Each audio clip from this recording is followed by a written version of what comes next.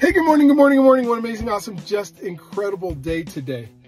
And, as we've been thinking about and talking about doing the thing that you need to do in order to become the person that God has put you on this earth to do. And that's what creates greatness. And the last few days, we've really been just kind of talking about, being interested, being committed, or being obsessed.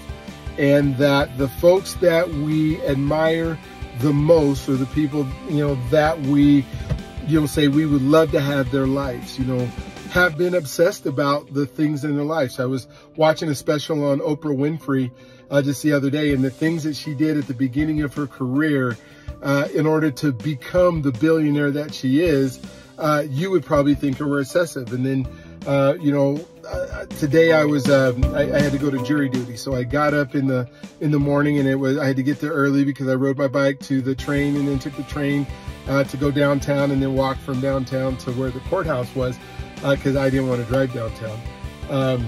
And just, I was looking at all the people and thinking, are you guys just interested? Are you committed to the things you're doing? And then we got in there, and then the judge, I could tell his commitment level to the voir dire or the voir or whatever you call it on the jury selection was incredible. He's been doing it for over 20 years, and yet was the attention to detail and the things that he was willing to do. That tells me that's somebody who loves what they do. And I think that's when it makes sense, is when you can love what you do and you can love it over and over for a long period of time. That's when your commitment can turn into obsession.